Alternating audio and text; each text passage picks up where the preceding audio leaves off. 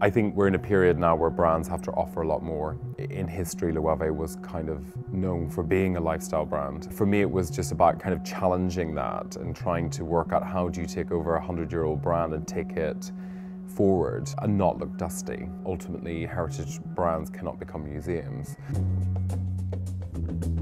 When I was a child and through every summer, I would go to Ibiza. That was my kind of starting point for this brand.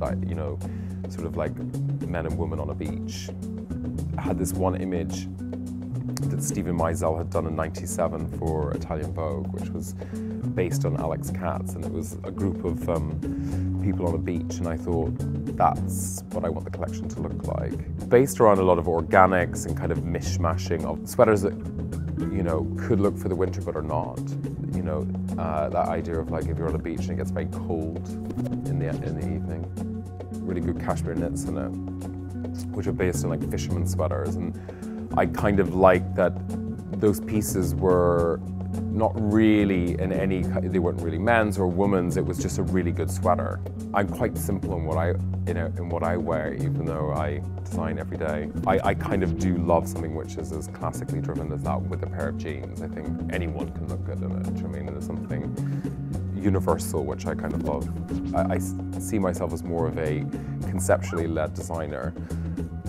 But for this, it was kind of made sense to kind of go, what would I actually really want to wear all the time? Loewe is historically has made leather goods for nearly 200 years. I wanted to try to use leather development and leather craft to try to get new shapes, new types of propositions into bags. So we've got, there's the flamenco and then there's the puzzle. So this is my favorite bag. It's called the puzzle because it was a puzzle to make.